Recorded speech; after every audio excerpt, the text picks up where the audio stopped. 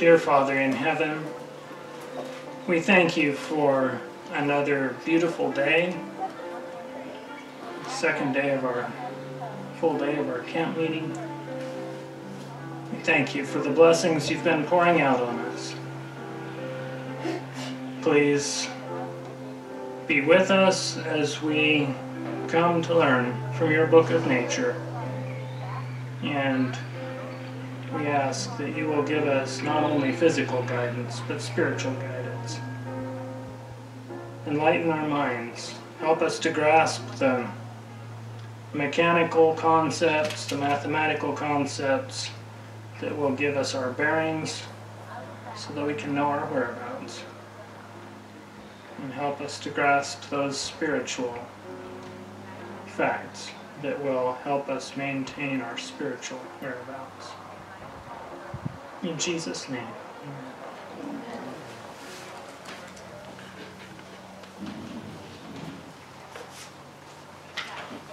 Okay, some of you may have read this story already. It just came out from Dr. Mark Turnbull, Vanuatu Project. It was a Sabbath morning a few weeks ago when the phone rang. The local district pastor of the Adventist church informed me that 3 young boys from a small Adventist community on Motalava Island in remote Torba province had gone missing the night before. The boys, 11, 13, and 14 years old, were fishing in a small leaky boat with a dodgy 8-horsepower outboard engine just outside the reef off their small island. When they failed to get home by Friday sunset, everyone was concerned. So Dr. Turnbull has a plane that was set up for search and rescue. And they went out flying, looking for the boys. We spent that entire Sabbath searching, but in vain. We used our GPS to comb up and down the ocean around Motalava in a grid.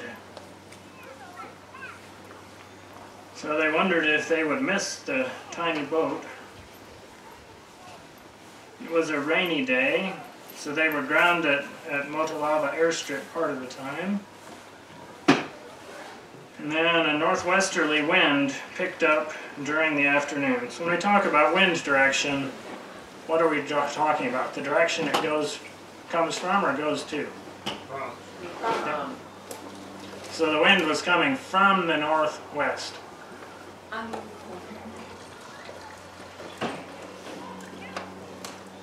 There was much confusion about the direction of the ocean currents in that area.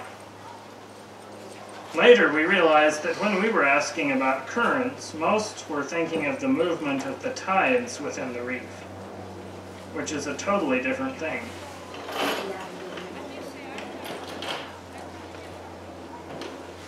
This proved to be a major obstacle in finding the boys, as the general idea among the locals was that the boys must have drifted in a northwesterly direction, pulled by what they termed tides, against the wind. In Bislama, the local language, tides and currents are not differentiated.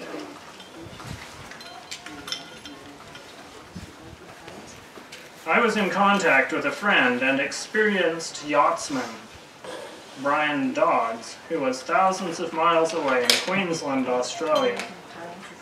Brian has sailed many times in this part of Vanuatu and is very experienced and knowledgeable in regards to the currents.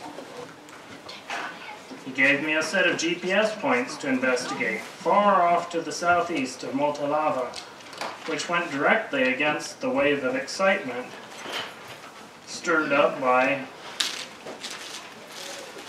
wrong ideas of tides versus currents, a false vision, and the witch doctors who had said that the spirits had stolen the boys and hidden them in the stones on an island. After visiting all but one of Brian's GPS points, we felt that our search and rescue mission was coming to an end. But as we left Brian's final GPS, and this was Sunday morning, I believe, as we left Brian's final GPS point on a last effort approach towards Motalaba, there in front of us was a small red boat with 3 boys in it. They had huddled at the front of the boat to keep the leaky hole in the stern above the water. So then the airplane was able to radio their position in and guide the police boats in to finish the rescue.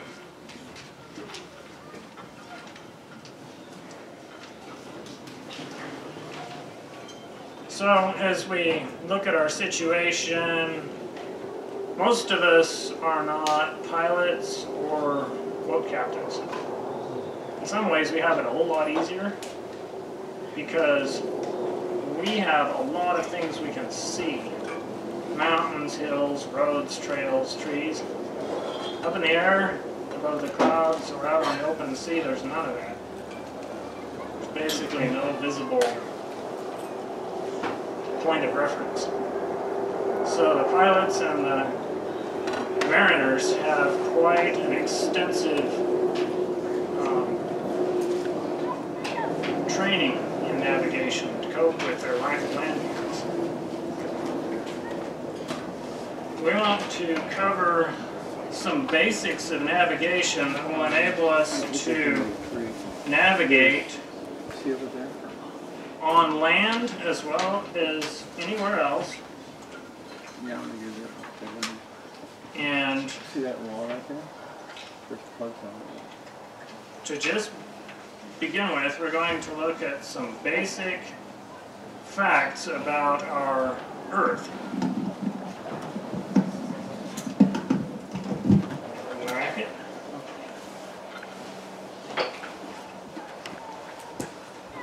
Okay, so here we have a globe. I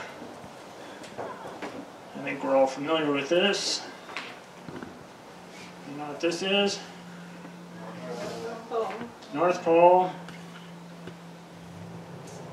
And you know what this is? Yep.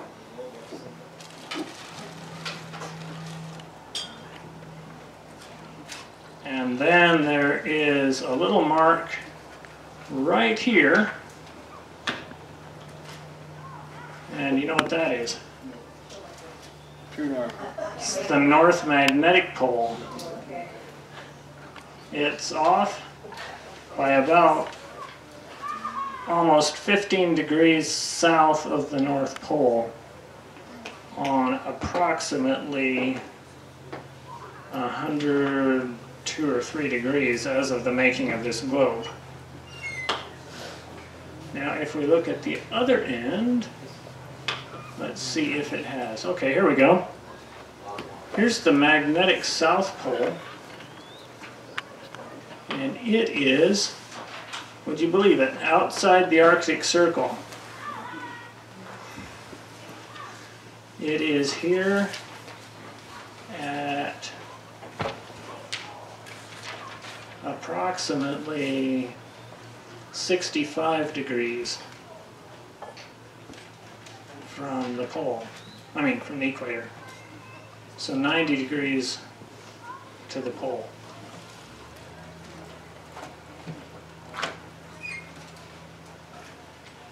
Another fact is, you'll notice this globe is not straight up and down. It's tilted. You know how much it's tilted? 23 degrees, 27 minutes, which is about half a degree. There's 60 minutes in a degree. So, 23 and a half. Who knows what the difference is between summer and winter? Okay, if you're the sun and I turn this way, what season is it in the northern hemisphere? Summer. If I turn it this way, what season is it? Yep. And when I turn it this way, what season is it? Spring or fall? Be 2 of them. Spring and fall. Yep.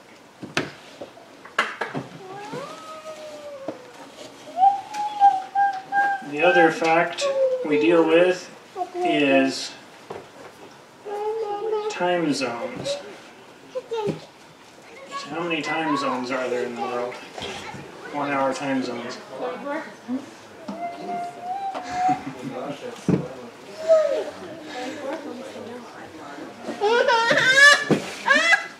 At any given time, for someone standing on one point in the earth, everywhere around the globe, there's going to be 23 other time zones.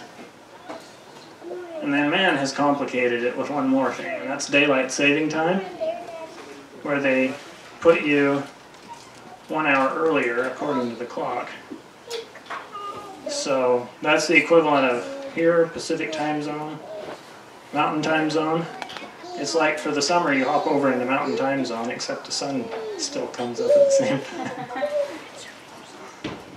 So a lot of socialist countries run daylight saving time year round. They did in Zambia where I was born. But when we're working with nature, wherever we are, local noon is wherever the sun reaches the highest point in the sky, where it's due south. Or if you're in the southern hemisphere, where would it be? Yep. Due north at noon, if you're in the southern hemisphere. So let's say right now we suddenly found ourselves somewhere, you know, normally we look and the sun comes up on the left, goes across and sets on the right. So that's the northern hemisphere. So what would it be in the southern hemisphere? We would be looking up this way, the sun would rise over here and swing around and set on the left.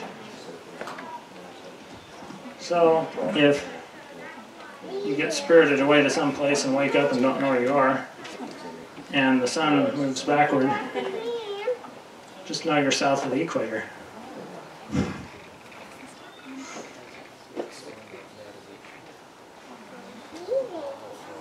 So I think we know what the equator is. It's the halfway point between here and here, the equal part. Okay, now let's talk about the moon. The moon, I've been in Alaska in October and watched the moon come up over here and swing around like that and set. The moon basically follows an equatorial path, but it does vary a little bit. So it varies. Instead of 23.5 degrees, it's only about 5 degrees that it varies from the equator.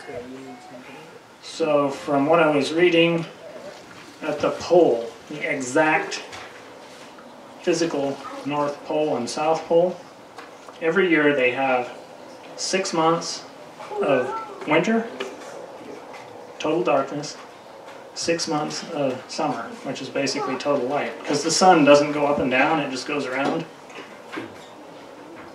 Now there's nobody who spends any amount of time there to watch it, but it is possible to get there. People have done it. So at those same points where you have 6 months a day and 6 months a night,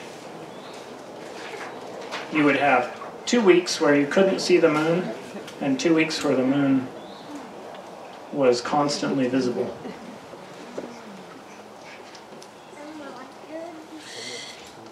Otherwise, it just kind of rides the horizon. Now, it's interesting reading in Joseph Bates' autobiographies. He told about sailing from up here in the northern hemisphere down to South America. That brings us to stars. Sailors use stars a lot for navigation. They can use the sun too, but the stars give them more information. So, as he sailed, they would use the stars to determine where they were. So in the northern hemisphere, what is the one star that tells us, that basically stays in the same place in the sky all the time? North Star. The North Star. They call it Polaris. It's just the pole star. So it's way up there, right in line with the axis of the Earth. So as the Earth spins, that star appears to stay in the same spot. Now that's going to be very useful to us. But let's say we flip this over, and we're standing here in Argentina somewhere. Are you going to be able to see the North Star? No. Joseph Bates said that in his experience sailing from North America to South America and around the bottom of South America and up the other side, here at the equator, there's a 4-degree belt where you can't see the North Star or the South Star because it's just right on the horizon and going away while the other one's coming up, and you just can't tell where either one is. So at 4 degrees, that's about, what, 250 miles? A degree is 69.5 statute miles of latitude. It's 60 nautical miles on the Earth's surface.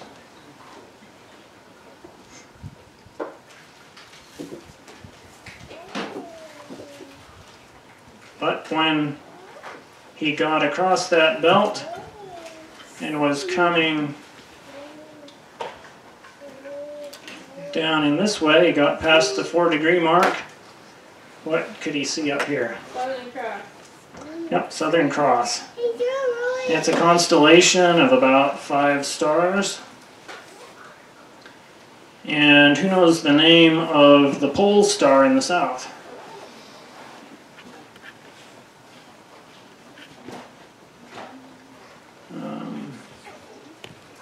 I am drawing a blank on it too, and I have it written down here if I can find it. No, it is Alpha Crucis, that's what it is. Alpha Crucis, yeah, there it is, okay. So that's the brightest star in the Southern Cross, and it is the pole star, which allows everyone south of the equator to figure out which way is south.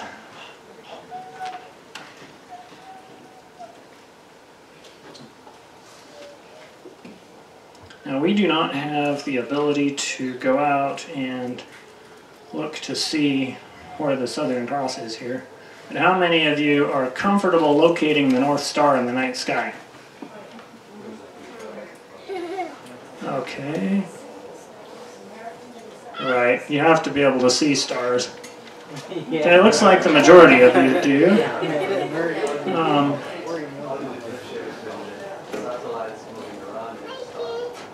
Satellites move.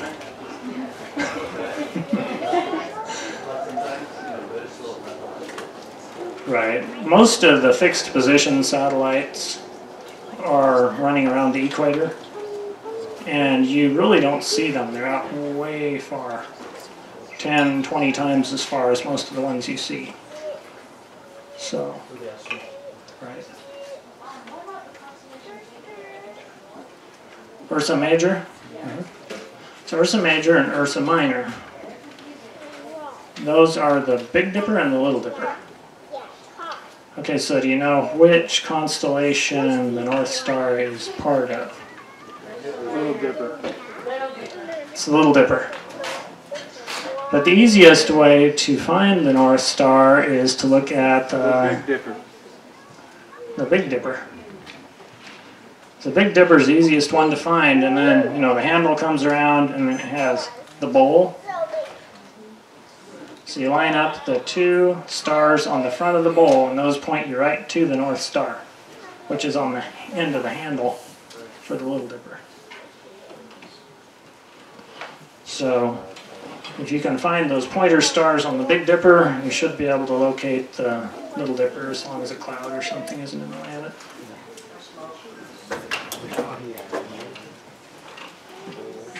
Also, when you can't see all the other stars, the Big Dipper is like one of the brightest constellations in the sky. Yes. So when you can't see anything, You can always find your navigation stars. Yes, the navigation stars are the easiest ones to find usually. That's a good idea. Okay, he's asking for us to demonstrate on the whiteboard. Now, I'm not an astronomy expert, so I will just do my best. But if I may not even have the right number of stars here. We need bigger dots. Okay.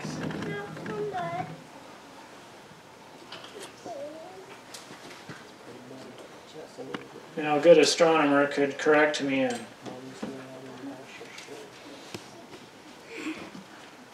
Okay. Is that I'm not sure if that was a star or not. Anyway. Can you see that any better?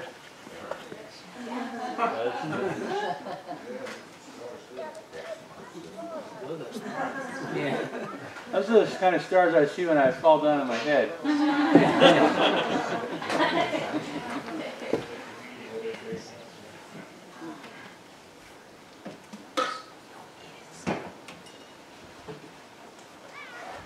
Okay. So here's your pointer stars.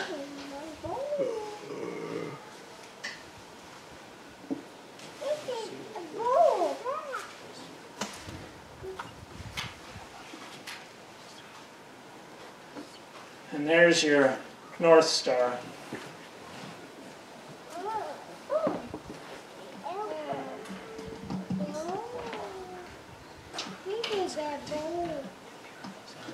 So does that help? Okay. So that's a good illustration. Okay, so I need to talk a little bit about math. Okay, so how many degrees are there in a circle? 360. Okay, how many days are there in a prophetic year?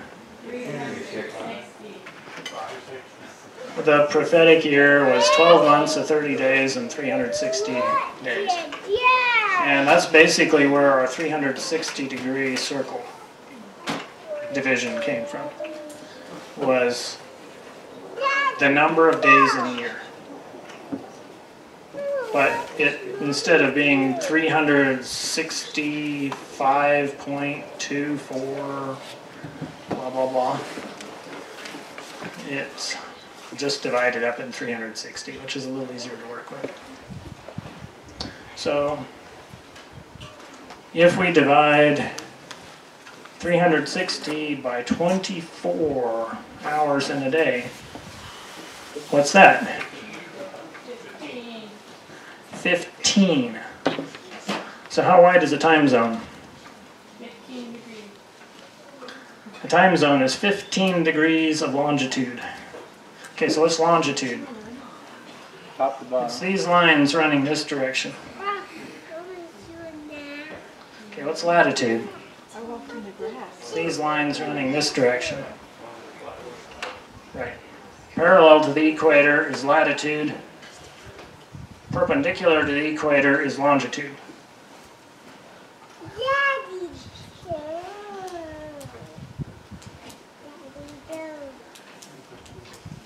So, if the Earth is tilted at a 23.5 degree angle, where is the Tropic of Cancer, the Tropic of Capricorn, the Arctic Circle, and the Antarctic Circle? They're all 23.5 degrees from something. It's Cancer and Capricorn. Tropic of Cancer is in the northern hemisphere. Tropic of Capricorn is in the southern hemisphere. These are the 23.5 parallel. So, the Tropic of Cancer, the most northerly vertical rays of the sun. Like if you're the sun and I tip it this way, if you were looking straight at the center of the ball, you would be looking at the Tropic of Cancer. If I Spin it around this way and you look straight at the center of the ball, you're looking at the Tropic of Capricorn. So the Tropic of Cancer runs just north of Hawaii, runs right through central Mexico, about halfway between Laredo and Mexico City. And the Tropic of Capricorn runs through Chile, Argentina, Paraguay, and Brazil. Over in Africa, it runs through Namibia, Botswana, just misses Zimbabwe, runs through South Africa and into Mozambique and Madagascar. And then it goes around and runs pretty much through the middle of Australia, a little bit to the north of the middle.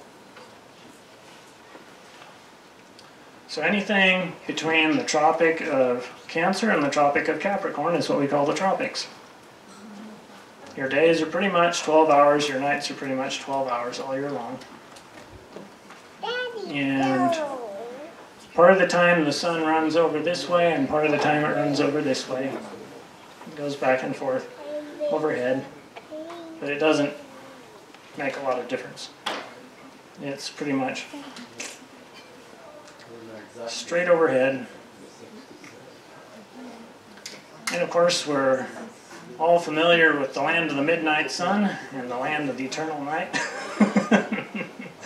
It goes on and on and on. And at the very pole it's 6 months a day and 6 months a night. And as someone pointed out, I don't think God intended for very many people to live up there.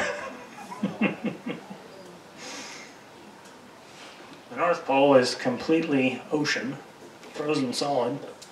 And the South Pole is land, frozen solid, with a couple miles of ice on it. So neither one is a very pleasant place to be. Okay, now that was a long explanation. Question. Yes, go That ahead. means sunrise at 6, sunsets at 6. Pretty much all day, all year long. In the tropics, correct. Now between the tropics, okay, the Arctic Circle and the Antarctic Circle is where you begin to get a 24-hour day and a 24-hour night once a year. So in between the tropics and the Arctic, what do we call it? Cold. It's like one of the fruits of the spirit. We call it the temperate zone. The temperate zone, it's neither tropical nor Arctic. It's kind of halfway in between.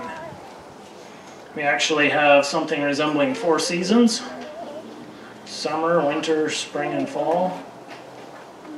And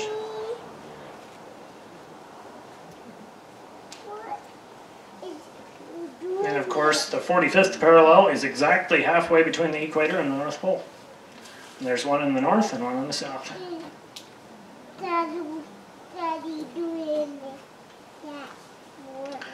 Okay, so if we have 15 degrees per time zone, if you see the sun move 15 degrees across the sky, how long did that take? 1 hour. 1 hour. So if you see it move 1 degree, you're able to measure 1 degree of solar movement. How long is that? 4 minutes. 4 minutes. Yep. So you can see how if we have a compass that enables us, like these here, little orienteering compass. I know it's too far away to see, but this dial is divided into 2-degree marks. So if you take a heading and the sun is at, say, 120 degrees, and later it's at 123 degrees, how many minutes is that of time? 12 minutes. So, one of the most useful things about a compass is it gives us a protractor that we can use to measure angles. We can make our own protractor, but to really be accurate about it takes some work. So we all know if we have a line going north and south, how many degrees from north to south? 180. 180. East and west, again, are 180 apart. So, west to north? 90. 90. Okay, what's half of 90? 45. 45. What's half of 45? It's too hard. It's 22 and a half. So what's half of 22 and a half? 11 and a quarter. So we can get down, just by slicing the pie, we can get down to 11 and a half degree increments. 11 and a quarter degree. We can do it by folding a piece of paper like a paper airplane, and we can come up with those increments.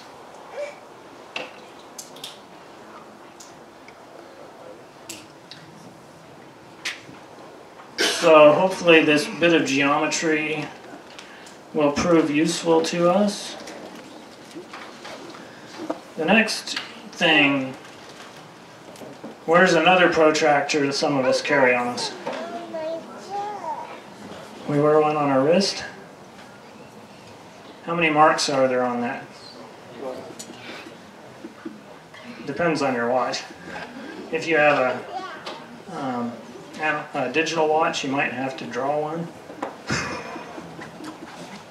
It's not too hard to draw one that has all the hours represented.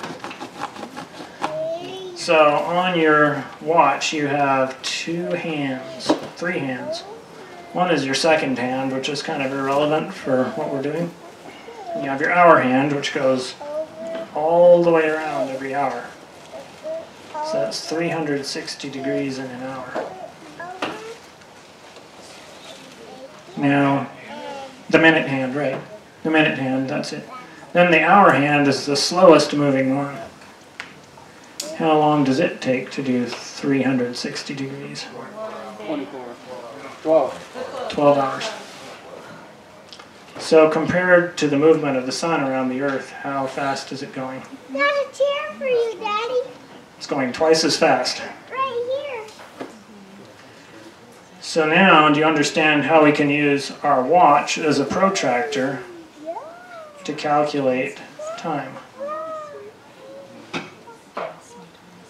What we do is we use something. A knife blade actually works really well.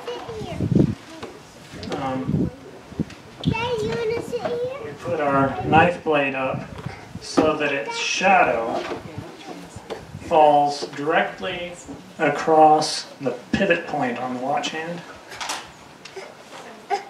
And then we turn our watch until that shadow is lying directly between the hour hand and noon. Because remember, the hour hand's moving twice as fast as the sun. So if it's 9 o'clock, we drop the shadow across the pivot through the 10:30 area. And then if we look in a line from 6 to 12 across the watch, we're looking at due south according to the sun. Now the one thing that's going to mess you up is if you're on daylight saving time, you need to figure the watch hand as being an hour earlier, whether it's morning or afternoon. Otherwise you'll just be off by 15 degrees on your final direction. The other thing is if you're not right in the middle of the time zone, you're going to need to be able to calculate how far off you are.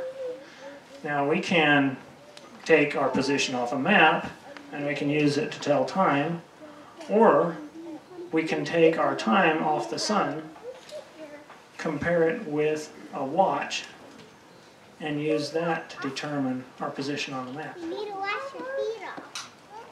It's going to go one way or the other based on which data you have.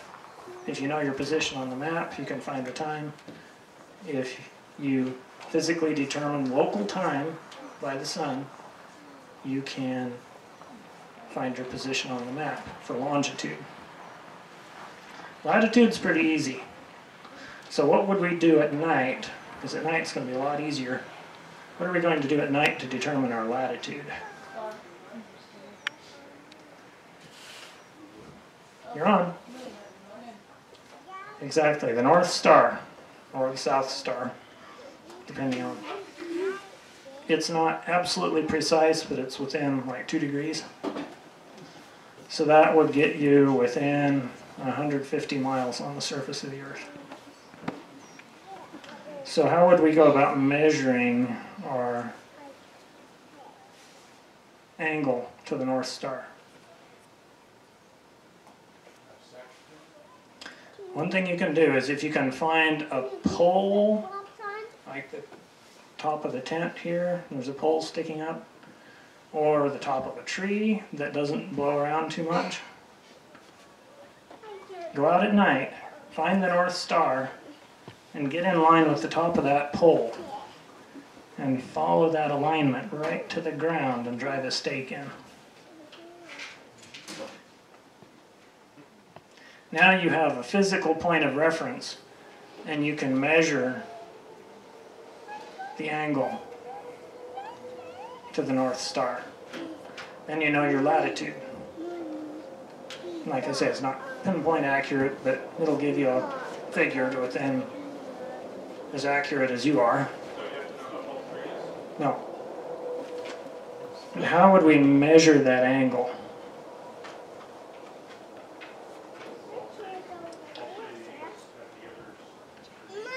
Well, you can build your own protractor, but if you have one of these, you know what a plumb-bob is? You can make a plumb-bob, tie a weight on a string and hang it, and then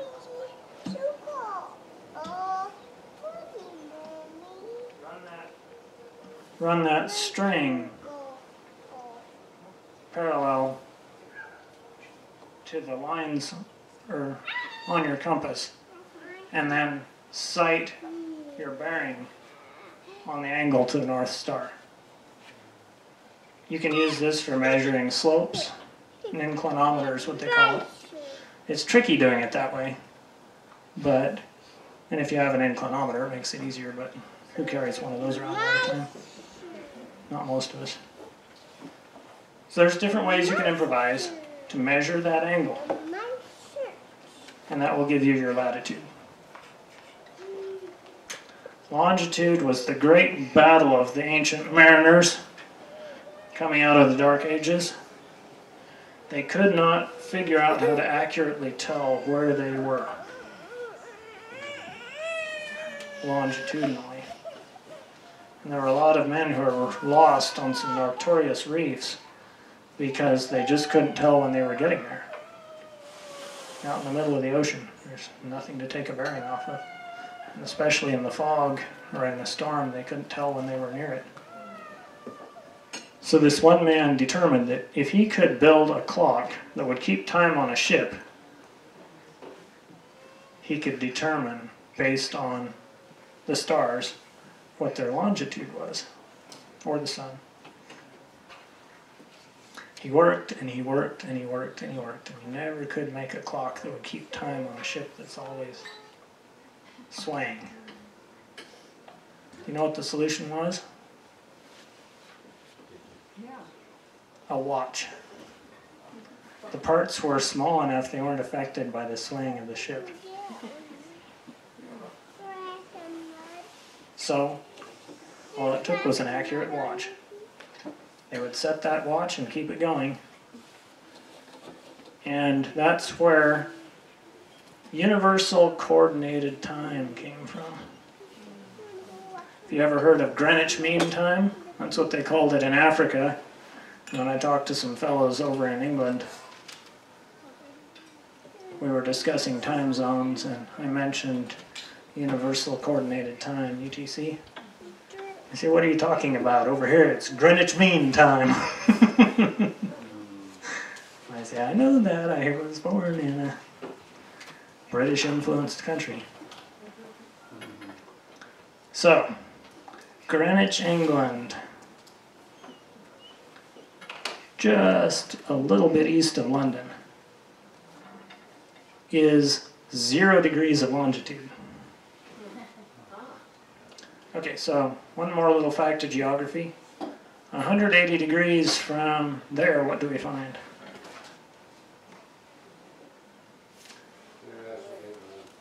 The international dateline. That's where on the east side it's Sunday, and a millimeter away on the west side it's Monday.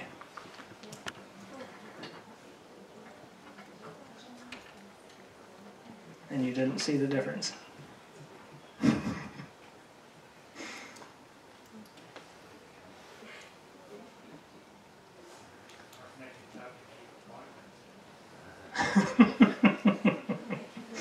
I think it's kind of like time zones. If you live right on the edge of a time zone and all the people are on the other side, you set your watch according to their time zone.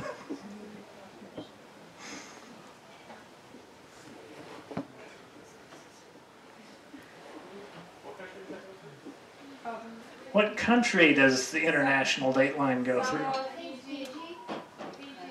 It takes a jog to avoid running through Russia, and instead it goes through the Bering Strait, then it crosses over and takes in all of the Aleutian Islands that belong to Alaska. So it's kind of a tit for tat there. Some on one side, some on the other. And then we get down to the Kiribati Island area.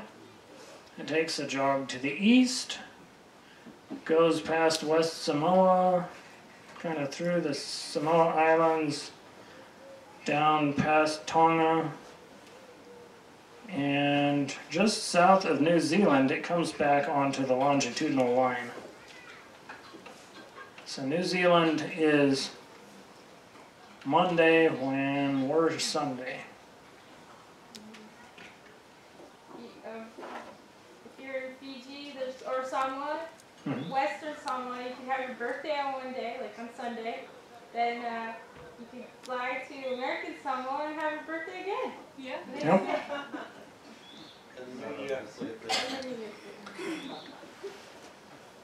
They asked Ellen White about the problem of the dateline when it came to Sabbath observance. She just said, God made a round world and he made the Sabbath for a round world. Exactly. Go with one or the other. But that's something that you just need to know what part of the world you're in. Fortunately, not too many of us have that problem. Because the dateline goes through some of the less habitable parts of the Earth. Just a few ocean islands.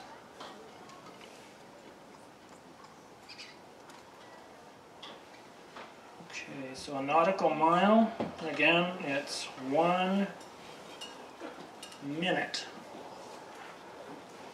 of latitude or longitude. 60 minutes in a degree. There are 60 seconds in a minute. So when you read GPS coordinates, it could be either degrees with a decimal point and however many zeros, or it could be degrees and minutes and seconds out to however many decimals.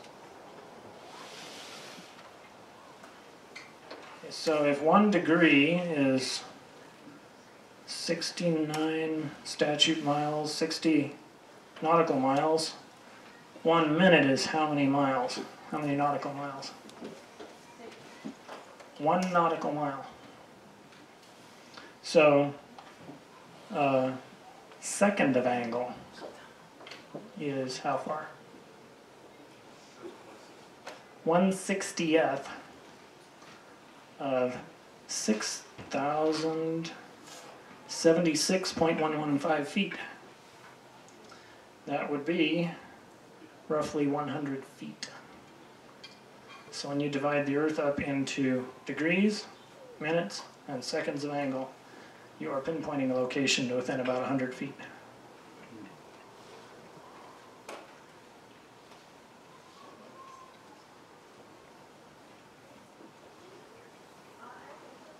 Yes.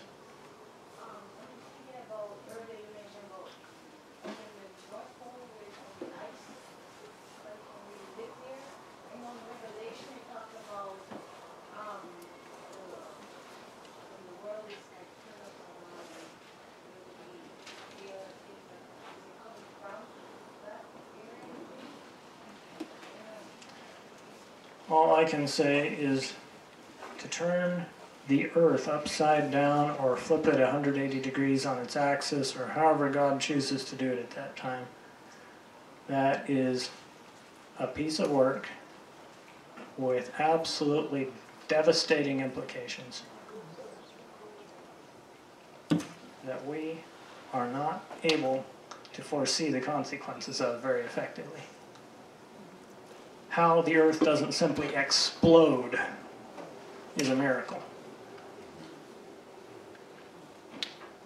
But that's what the Lord tells us when He delivers His people. Midnight turns into midday. Midday turns into midnight. So when the Lord comes to shake terribly the earth, if He wants to shake something, He can shake it bad. And that's our salvation.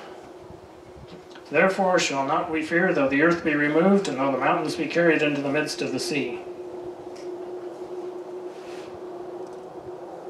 So it's our Father doing it. He's not going to let one grain of wheat fall to the ground. Okay. We've used up a full hour of our time.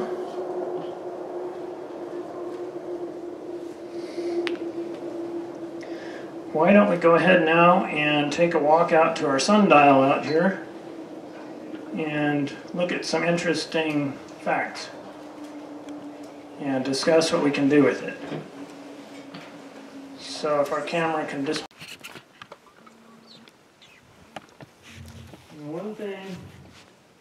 The thing I want to show you here is even though the sun is rising and going around the sky in a circle, and the earth is round and everything else, stand in line with these sticks and look at them. Oh, wow.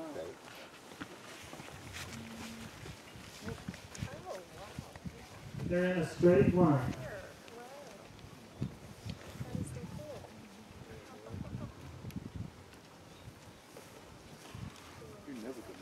So which way does that line go? Towards the sunrise. Where you going? Headed west. It goes east and west, precisely, according to our solar time here. But when you see the sun. So, we get this line going east and west. We know that at 6 in the morning, the sun will be over there. At 6 in the evening, the sun will be over there. So, if we get a perpendicular angle from that line, we have what? North and south. North and south. So, where is the sun at noon? Straight south. So, if we measure 90 degrees off that line, how would you get an accurate 90 degrees square off the line? Two equal length sides of your triangle. Probably the easiest way to do it would be once we get this line drawn, which we could do right now. We could put a stake in over here, and take a piece of string and fold it in half, and measure exactly the same distance this way and this way.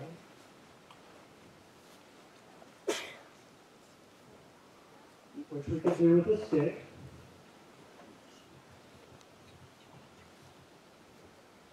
And then have a string that's probably 3 times as long as that stick. And pull it from that point out and back to the line. The middle of that string, when we folded it in half, that will be your 90-degree point. So that would be south. What I timing think would that without a correlate demonstration, I with? don't think they will follow that, except for the smart people. 'Cause I didn't follow that. We need to do it in order to Demonstration. show it. Right. We need to do it. Let me see if I can round up the string What while is you this, go brother ahead and do Chris? something else. Go ahead. What is it? What is that? Is it a That's compass? a compass. That is a compass. Yeah, I pulled a magnet off the fridge, floated it, floated it in a plastic lid in a pan of water. So it's showing north here or this way? It's We showing north we is might here. have a little problem. We might be touching the side, so it might be. Yeah, just blow it around a little. The magnet is See now it's turning a little bit. Now it's getting a little bit having more. a magnetic Ah. pull to the magnet. So the north is this way. Any magnetic object can be floated like that and it will give you a compass. That's all a compass is a magnet that floats nicely.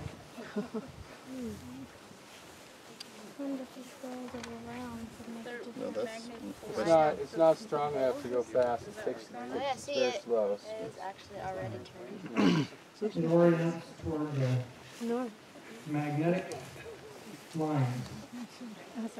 So, if we have a magnetic compass, Yes. we can north and take south is this way, huh?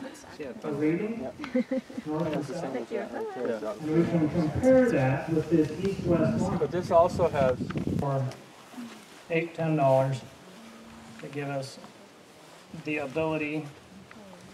They have a mirror with a line across it, and we can sight effectively and easily get headings within 2 degrees. Main thing you have to watch is any steel you're wearing, whether it's on your watch, whether it's in your pocket, be above your belt buckle. You want it to be horizontally oriented without interference from metal objects on your person, steel objects. Aluminum won't affect it so much. How do you magnetize the tip of a needle if you're trying to use that for a compass? Hard steels hold magnetism best.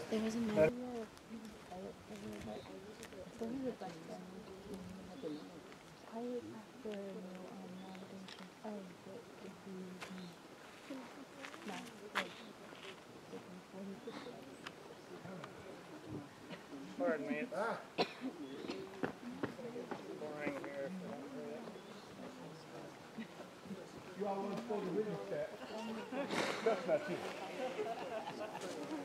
Okay, what I get, my measurement right now is indicating 67 degrees.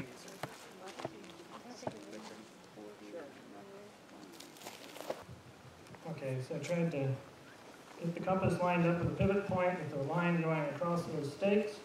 And I came up with a reading of 13 degrees, which actually impresses me. Before we came here, I looked this location up, this address, on a declination calculator. And the declination that was given on the calculator was 14 degrees, hold on a minute.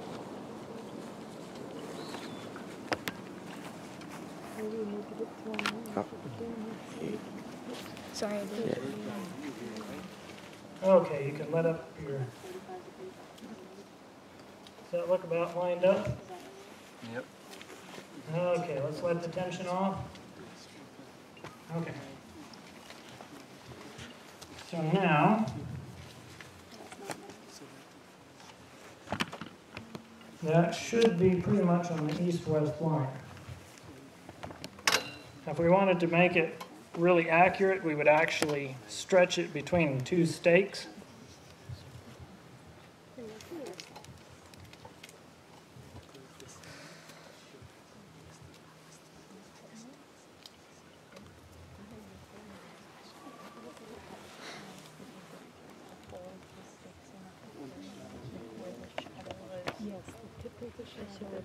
There's another way we can do this. Who's familiar with a 3, 4, 5 triangle?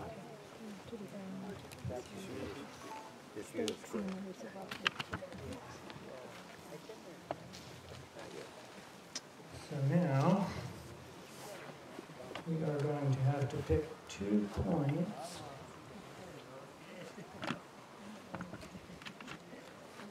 Okay, I need 2 volunteers. One grab each end of that string. Those should meet together pretty well in the center. If not, we'll adjust them a little bit. Okay, one's a little bit too long. Pull them until they're even. And let's go ahead and cut the excess off the one. So hold them up there. And it doesn't really matter where on the string you put your thing, as long as you pull tight, it will always be perpendicular. After we have a twist and 2. Is that?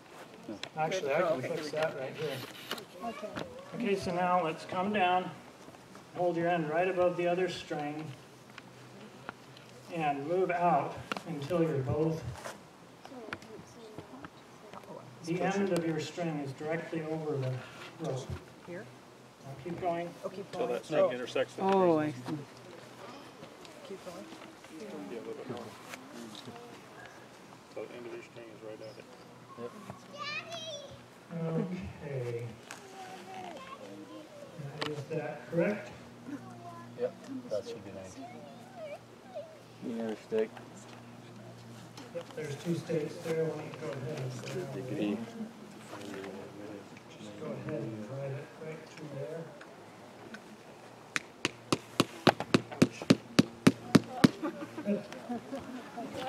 Ouch. Ouch. Keep track really well. And then here, huh? No. Oh. Now you Okay, can split now- these ropes in half. Exactly. When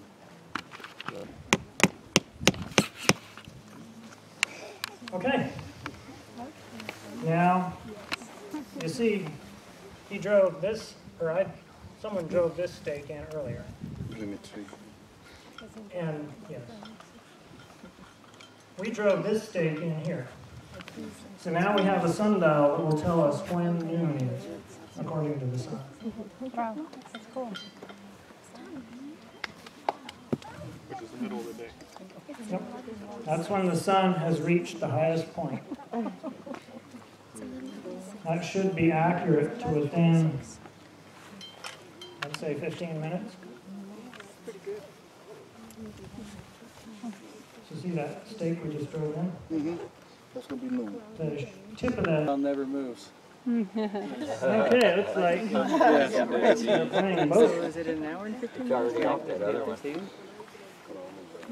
Is it daylight saving? I think, Yeah. yeah, we're on daylight saving time. Is it an hour? Oh, just this. It's How right. often do you measure those? 1 o'clock. And here we're actually pretty close to the 120 degree longitude that would be. But a lot of times we're more dependent on working out of familiarity with our area of operations. Now it's nice if we can have a map. I have a couple maps in here. How many of you are familiar with national forest maps? Buy them from the ranger station or whatever. So I'm not sure what the name of the national forest is here, but if you go to the Forest Service headquarters, they usually have a map that they'll sell you for their national forest. Those are the ones I use the most for general hiking and running around because they cover a large area. They tell you where the roads are, where the trails are, where the water is, and who owns the land. Whether it's private, national forest, BLM, or state. Sometimes they'll tell you which timber company owns it. What is BLM? Bureau of Land Management.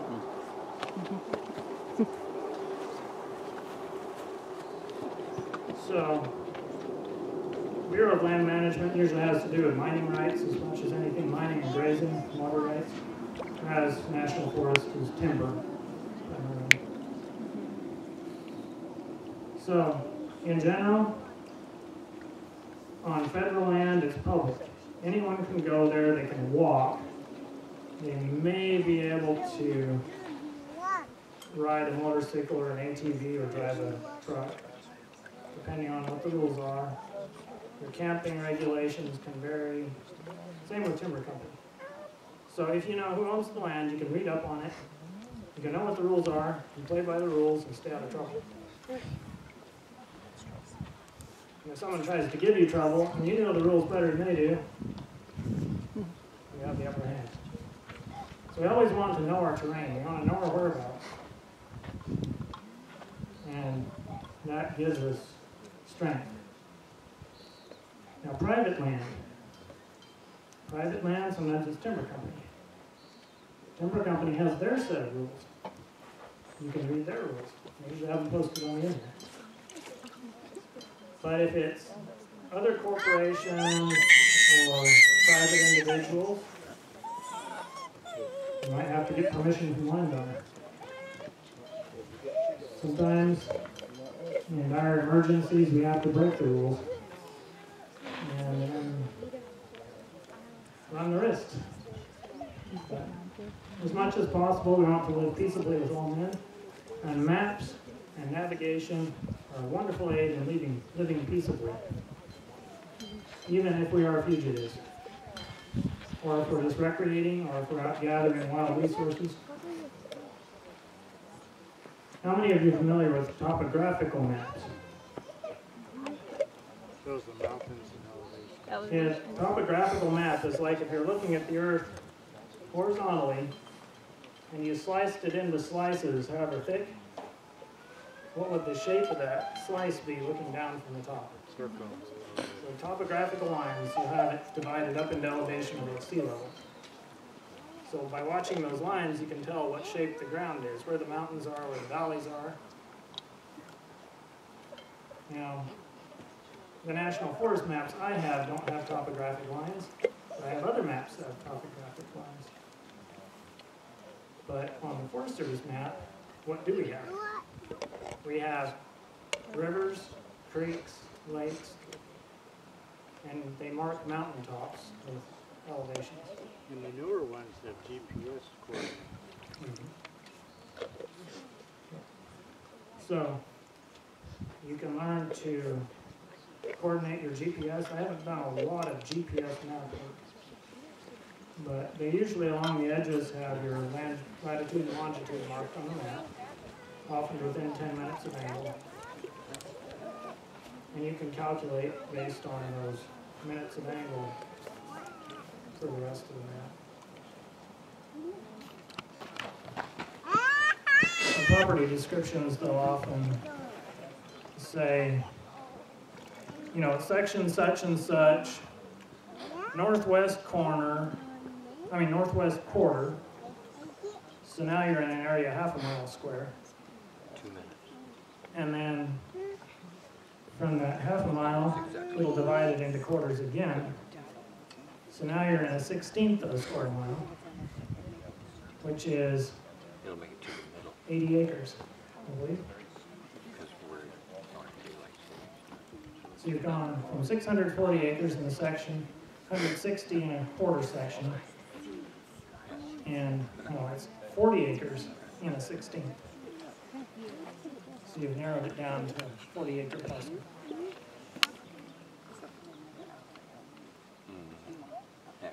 So now if we just end up out in the woods, we need to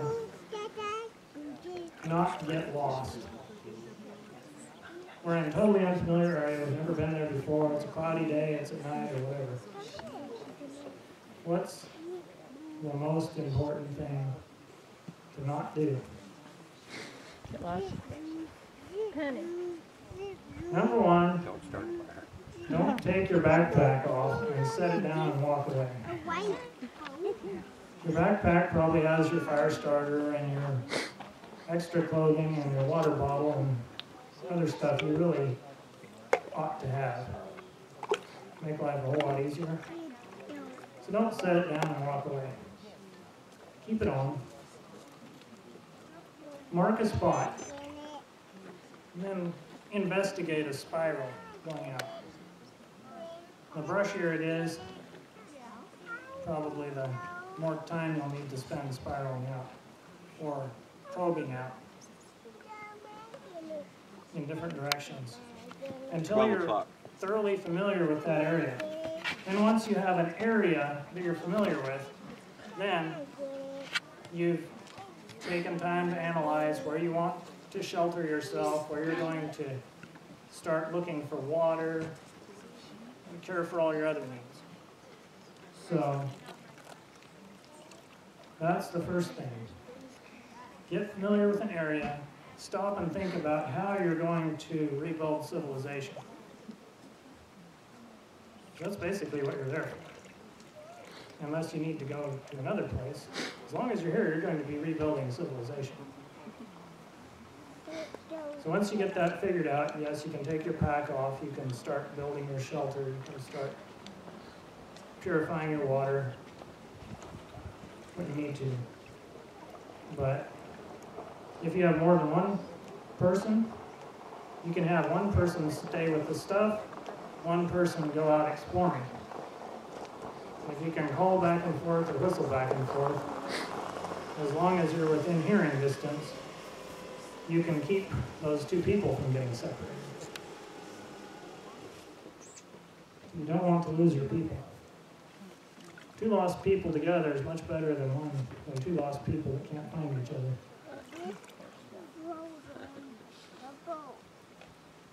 So then, Psalm 104. It's talking about the water cycle, about God sends the springs into the valleys that run among the hills, and how it waters everything. And it says, they go up by the mountains, they go down by the valleys. I didn't think about it so much when I lived in open country, where you could see for miles from most places. When I moved to the forest, where your visibility is often less than 100 yards, just because of the trees, I learned real fast that there's a lot of wisdom in that verse. In the Hebrew, it just says, they go up the mountains, or go up the mountains, go down the valleys.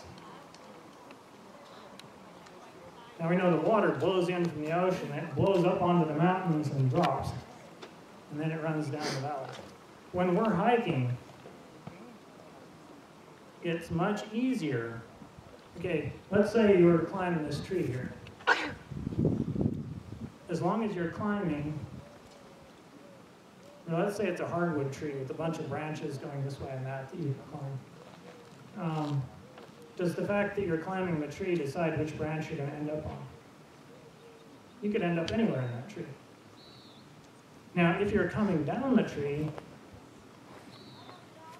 and you keep coming to where the branch is larger and the trunk is larger, and you keep coming to where it's bigger and bigger and bigger, where are you going to be? You'll end up right at the bottom of the tree. Every time. And it doesn't matter which part of the tree you started in. So, let's say we go out hiking today. Let's say we start walking up a river or paddling up a river.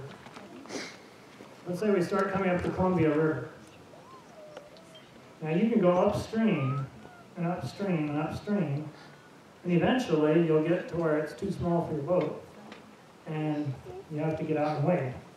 And eventually you'll get beyond that to where the water completely, you reach the spring, water is just coming out of the ground. Same thing. Where are you? You're somewhere in the Columbia River drainage. But now if you're out there in that drainage somewhere and you go downstream, where are you going to end up? The ocean. You're going to end up at a very specific point on the coast. It's called the mouth of the Columbia River. Oh, So you could have come from a huge area, and just by following it downhill, you end up at a specific point. Now it's the same when we go up here. Let's say we go out here and we just go uphill. We're going to end up on this volcano back here. Because that's where you'll go if you keep going uphill. You get up on there and you look around and say, where's home? You had no problem getting to the top of the volcano because that way's up. Well, you go down, you could end up anywhere. But if you know which creek to go down, it'll end you up in the Sprague River drainage instead of some other drainage. You can follow the creek down and end up on the Sprague River. And then you can follow it down, and pretty soon you're going to end up, if you don't get here first, you'll probably get to Chillicothe. So those are some pretty predictable locations you're going to end up if you climb that volcano and just head downhill, not knowing which way you're going. Now, remember the story we started out with. Those boys were adrift in the ocean. There were paths of probable drift.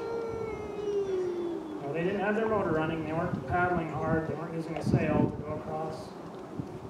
But they had ocean currents and they had winds. Now, you remember the navigator, Brian. He had maps and experience that showed which way the currents go, how fast they go. He had an idea of how fast the wind was blowing, how fast the wind would cause them to drift. And he could calculate based on wind and current, based on a general starting location, how far they would go in a given amount of time. So that's why he gave Dr. Turnbull a set of GPS locations to search. You know, they might have drifted around in a curve, but the ocean maps show those curves. So he could kind of predict that. So, as it turned out, the end of the area he mapped helped him locate it. Locate the boat with the boys and bring them back to safety. After about 48 hours adrift. To be sure they were happy and had good water to drink for 2 days out in the sun, out in the cold. It's the same in the mountains. So remember, they go up the mountains, they go down the valleys. I have a neighbor who's grown up out in ranch and mountain environments. He's about 70-some years old now. But he often worked with search and rescue. When they would get a call that someone's lost in this drainage. Now, they're last seen here, they were going out to hunt elk or something, and they came up missing. He would sit down and he said, okay, that was how many hours ago? And he would look at the map of the terrain. So he'd know that, you know, they'd probably run in circles for a while, but the mountains have ways of following people. I don't know how many of you have tried to walk down a ridge in heavy timber. You know, ridges don't just have a nice, smooth slope with a straight line that takes you where they're going. They twist and they turn and they go up and down. And there's little ridges going out the sides all over the place. Covered with brush. And it's real easy to get off on one of those side ridges. And if you do, you'll be running out this ridge thinking you're going where you want to, and all of a sudden the ridge just goes, and you're at the creek. So guess where you go from there? Down the creek. Unless you really want to run up the next ridge. Well, sometimes you do if you know where you're going. If you don't know where you're going, you're probably not going to work that hard. So, based on some simple predictive navigation, he was able to tell the search and rescue team, okay, he'll probably come out here. If he's past that already, he'll probably be here next. And if he's past that already, he'll probably be there next. So they could send one man here, one man here, one man there, and look for tracks. This guy says, oh, yeah, there he goes his tracks. The guy down there says, don't see anything yet. They tell him, well, just sit tight. The guy down there says, well, we haven't seen him here yet either. So, you have one person who says he's passed, and he starts tracking him down the valley. Man number 2 sits on a stump, and man number 3 stays warm in his car. So, either the man tracking, following his tracks, is going to find him, or he's going to stumble onto the man sitting on the stump. And they catch him every time. You know, not that they're trying to catch him, most of them wanted to be found. But whether you want to be found or not, that's what they'll do. So, there may be, go ahead. Chris, people should know that if they ever get in a situation where they don't have water, that in an emergency situation, you can save your life by recycling your urine. You can live for a long time like that. Solar still? Well, I'm talking about just straight drinking it. Oh. I mean, yeah, solar still is great if you can pull that off, but... Sure. You The know. main problem with drinking it is you're going to be concentrating your salts. So, You pee for a reason. what about, I mean, she reminded me something. What about if you are lost, where to find water?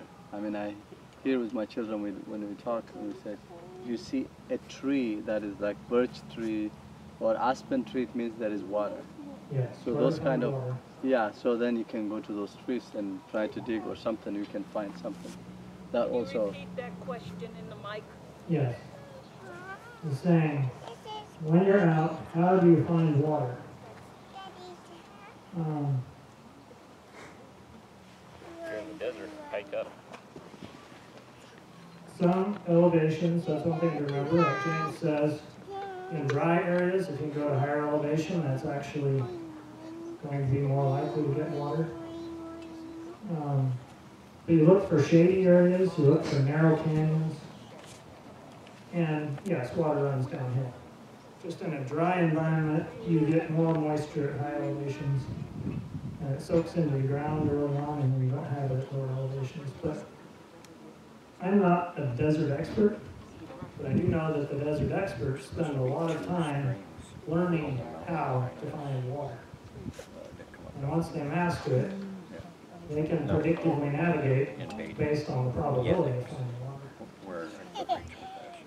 Right? Another thing people need to know, and not just in these kind of emergency situations, but we're living in a time where it's really dangerous to go to hospitals, and a lot of times the reason why a person gets sick, maybe they get the flu or who knows what, and they get dehydrated, you know, and now they've got to go to the hospital because they're dehydrated.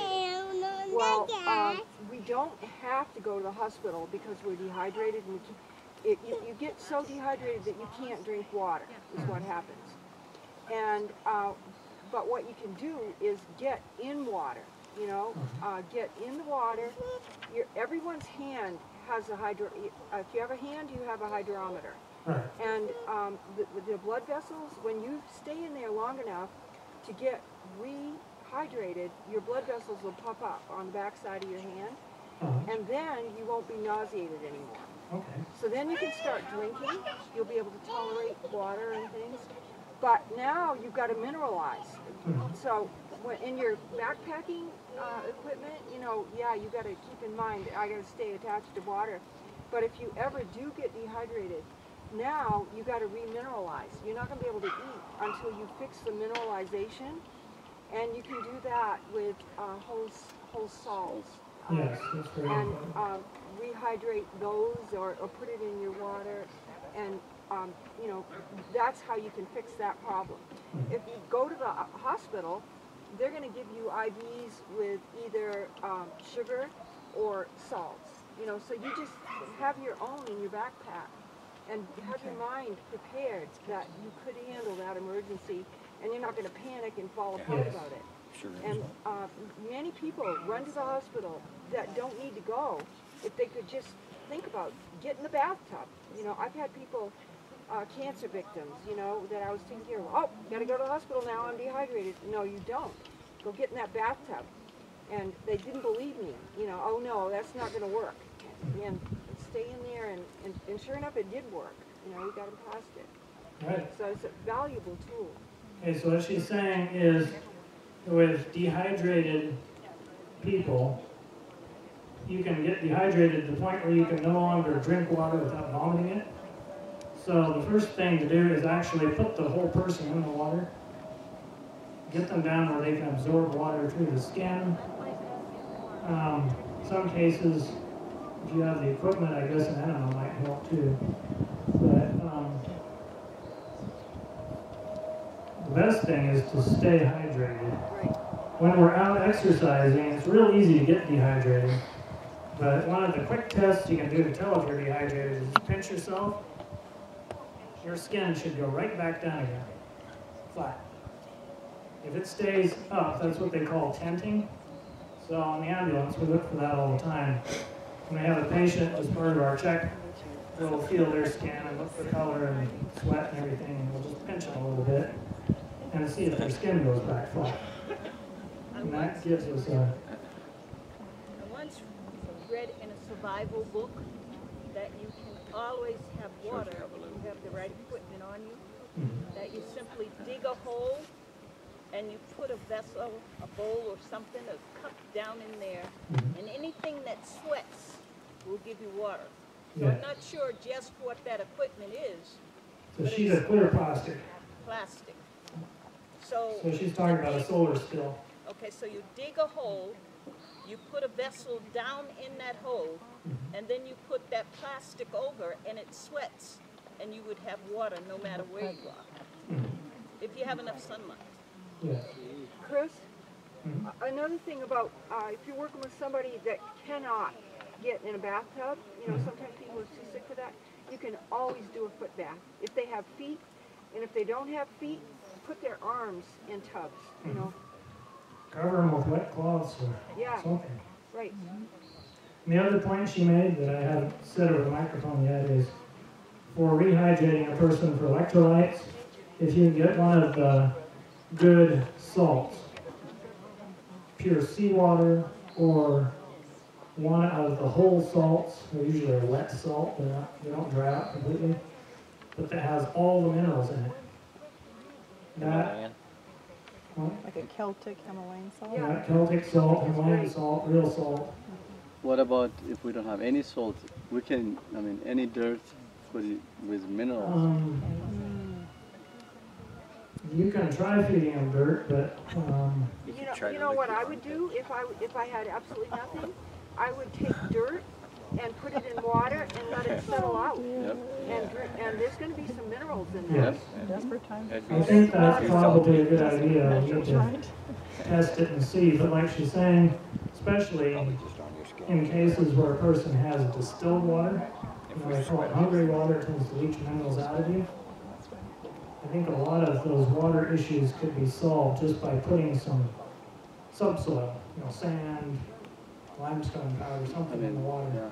Just let it settle out, and whatever the water's hungry for, it can grab out of that, and then you'll have more of a neutral medium. What about clay?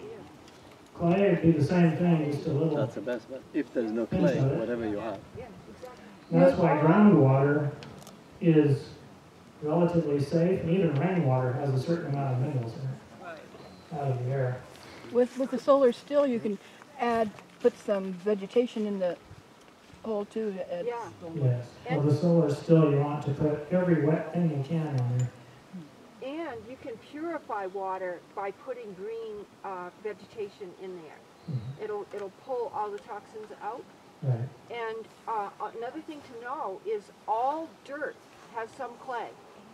And I've done amazing things when I learned about people using clay therapy, and I didn't have any clay and I had issues. I just went out and got garden dirt and made poultices and had absolutely miraculous things going on with that. Instead of the clay. Yeah, I didn't have clay. I just used mud and dirt. And also, I've resolved anaphylactic shock with that too. My daughter got stung with a hornet one day, and she wouldn't let me help her. I wanted to put charcoal. No, no, no. And she's an asthmatic, and within an hour, she was, you know, and it was too late to take her anywhere. We had to do something. And I just went out and dumped water on the ground and got a handful of mud and brought it back. And just as fast as I put it on there, and it got hot, hot, hot, and I'd go out there and make another one, and she kept me running for like 45 minutes, just back and forth, and it was just screaming hot. And we got her through it, you know. And the very next day, it happened again in the same spot.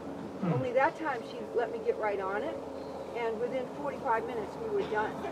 But I learned this is what you do in the wilderness for anaphylactic shock, you know. Unless you are in a desert also, even grass can give you a lot of water, or trees can get chewed. You don't have to swallow the water, but you can spit the water. Christopher, another thing, you know, when someone is maybe lost or something, the chance of hypothermia, and with hypothermia you can go into a cardiac arrest. So you need to stay warm. Yeah. Oh, Chris, can I share another thing I just learned? Okay. I met a man that when he was a little boy, he asked a lot of questions and got his parents mad at him. And he was asking, why is it the cows and all the animals, they just eat grass and we have to have all this complicated food? Why can't we eat simply like them? And when Ann Wigmore had her school in Boston and was learning how to use wheatgrass to help people get well, he was her first student. He's 86 now. I just met him. He just came to my house last week. I have to remember.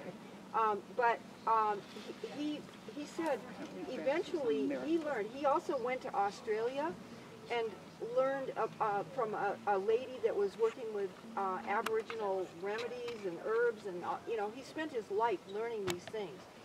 And he learned that if you chew the wheatgrass and swallow it, he said he saw amazing things with Ann Wigmore. But if you eat the grass, everybody gets well way faster than anything she could ever pull off. So I thought that was pretty. He said you need the bulk of the fiber going through your colon, and if you get that, he said it's just amazing how fast you can heal. I thought that was pretty amazing. You know, the grass under all of our feet. Where can you go where you don't at least have that? Well, you think of Nebuchadnezzar. You think of Nebuchadnezzar. Yeah. He lived on it. Okay. We need to wrap up. We have about 5 minutes left. So I think we'll go back in. I'll look at my notes a little bit. And I had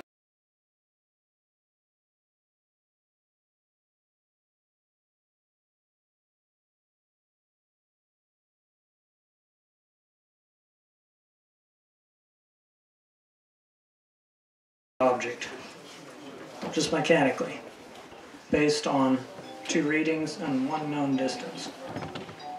So that's something we can do on the ground or on paper. How many of you understand what beelining is?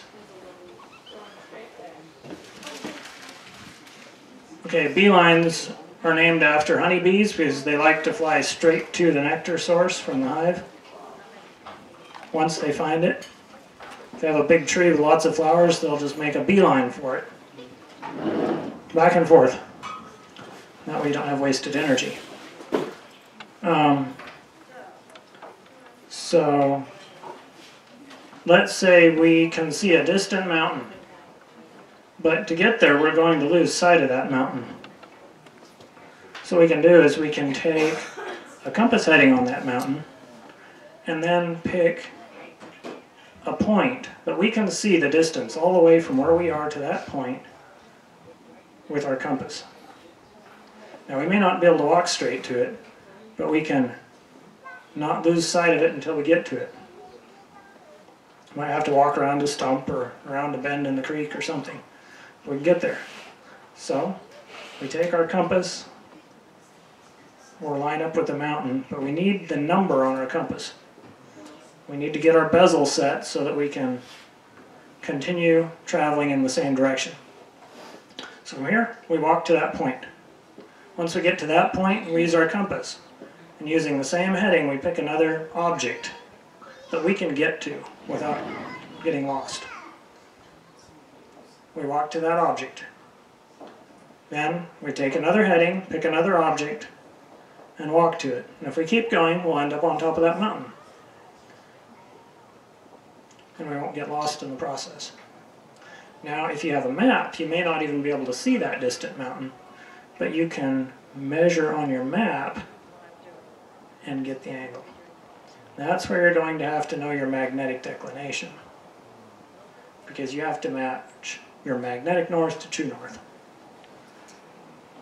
So, once again, you measure on your map, get your angle, figure in your declination, and set the bezel on your compass.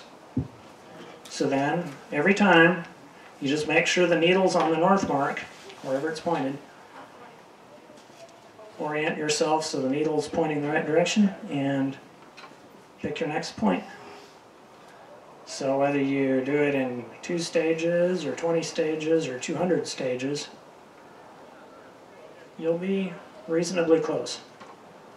The more accurate you are, the more accurate you'll be.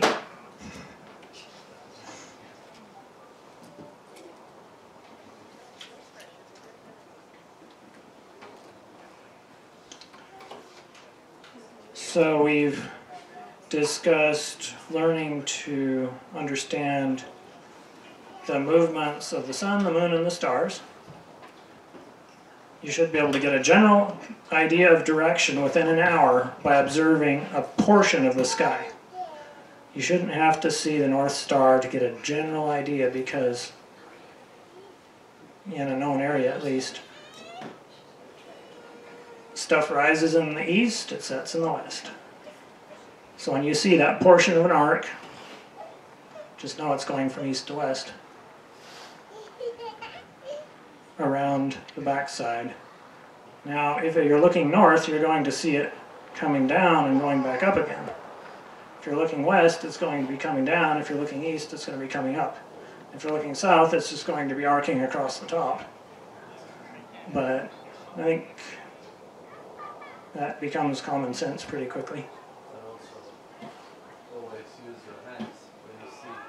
If this is east, then your left is north, your south, Right. right is south, your back is West, yep. But again, where the challenge really comes is in the fog, in the dark, in unfamiliar terrain, where you can't see the sun, the moon, or the stars. Another point about the moon. When you have a half a moon, first quarter, last quarter, you see the top and the bottom of the moon. That's going to be pointing somewhat south. The closer you are to the equator, the more it'll be south. Up in Alaska, it's not such a good indicator, but farther south it helps. You know, it's going to be pointing down somewhat toward the south.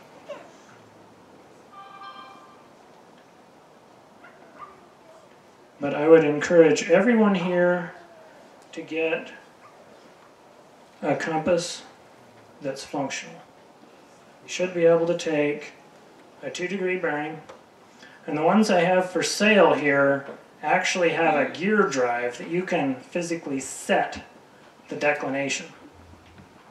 So if you know that we have a 14-degree declination here, you just dial it in, and from there on you have no real issues with coordinating the map with magnetic north. So that's a really handy feature on these compasses I have. There's other ways to do it, but it's a little more complex.